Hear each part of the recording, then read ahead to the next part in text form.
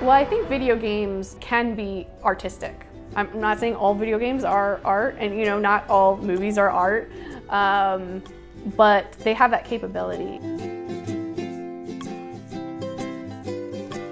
Games are all about asking questions.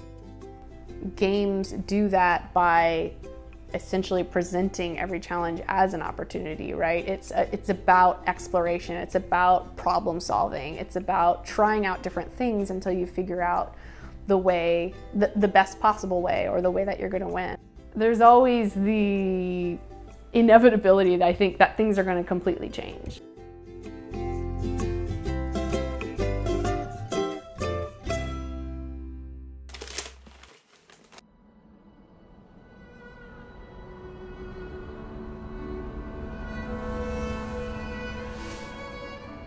I had no idea that I was going to go into games, and certainly then, even when I became very passionate about video games, I didn't know that I was going to start my own company when I graduated from school.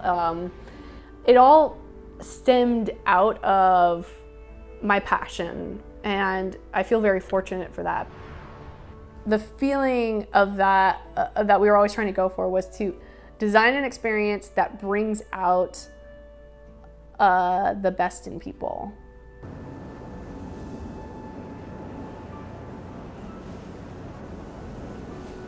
One of the questions that we were asking in Journey was, or maybe a theory that we were hypothesizing, was that the way people behave in online games is a result of the environment that they're put in those games. So part of that is the stress of competitive environments, the feeling that you're on a timer or that you are going to die, and also complicated control schemes.